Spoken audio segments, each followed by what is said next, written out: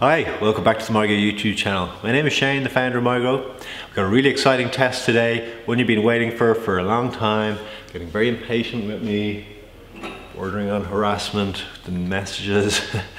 But yeah, it's the horticultural lighting group QB96 Elite V2.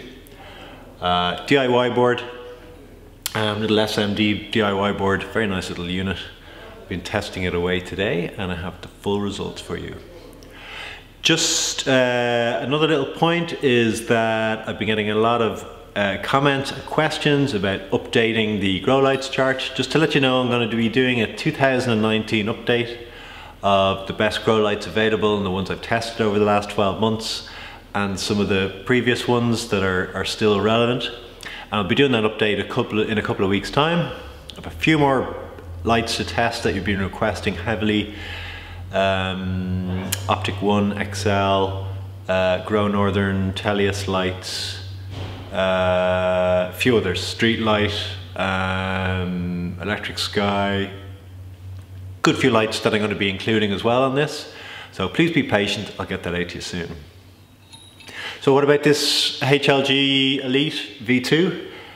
So it's a lovely little board, just unpacked it there today. You get a very simple little package.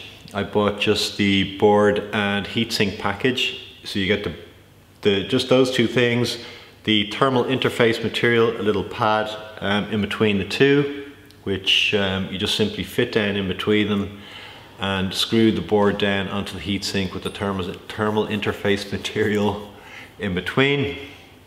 And then you connect up your wiring. So you got two little connectors here, and you just connect your positive and your negative into there. You can use solid core or multi-core stranded, and just twist it and solder the ends, about 10 mil, poke them in, and that's it. And then you connect your cable to, in this case, what I've used is the Meanwell HLG 120 54B driver. So this is rated 55 volts. This is rated the same voltage. This is rated up to 4.8 amps, I think it is. But really, I don't think it can be run up to that level, not as reliably, and it won't be as cool as it should be. I ran it at 2.3 amps for a couple of hours and was just checking the temperature, and it seemed to be running at a very acceptable temperature at the 2.3 amps. At that current and voltage, it draws 138 watts from the wall. That's here at 220 volts here in Ireland. And that's what I tested it at.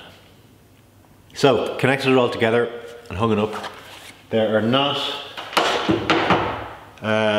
great hanging fixtures here. You can see them. There's two holes on each side of the pin fin heatsink, and you got to hang them from here.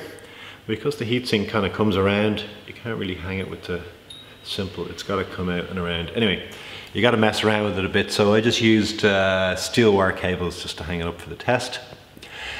Next thing was to decide or figure out how high to hang it at. So using the 60 centimeter by 60 centimeter 2 foot by 2 foot test area with the mylar walls, and calibrating it so that the center measurement, which is going to be the highest, so the peak power measurement is 1000 power. So set it up for that, which is 27 centimeters off the grow area, and started testing away. First thing, of course, as usual, is to do a spectrum test. So use the Sensitech Passport to test the spectrum, and you can see it there. It's got you can see the mixture of white LEDs and then the red and orange LEDs giving the highlights there on the spectrum. And I think the color temperature 3.4K. You can see it there anyway on the screen. And then we started testing. So yeah, closed up the grow room environment, used the SQ500 sensor, quantum sensor by a Sensitech, and took 16 measurements evenly across the grow area to get the average power level in a 2x2. So at 138 watts, 27 centimeters hanging height, the total power output was, or the average power output across the 2x2 was 766. This is a total power output of 275 PPFD, and when you divide that by the 139 watts, you get a 1.98 PPFD per watt efficiency. So very, very good. It's right up there with MIGRO, HLGs, all those good lights. So nice and efficient. And yeah, got a great spectrum. And yeah, it's a lovely little unit. Enjoyed testing it. And just glad you can't harass me about it anymore. So yeah, we'll put it up on the board soon. Hope you enjoyed, and take care. Cheers.